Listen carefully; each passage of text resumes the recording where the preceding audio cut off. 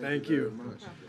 Thank you so much for having us today. On behalf of the Warriors, I want to thank President Biden and Vice President Harris for the invitation to come to the White House today to celebrate our championship from a year ago.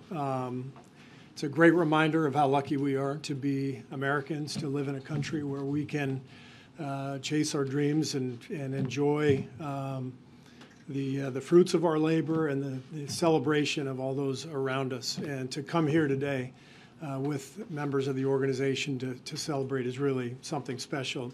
It was also very fulfilling for me just a little while ago to take part in a roundtable on gun violence and gun safety with some senior White House staffers, along with Clay Thompson and Moses Moody.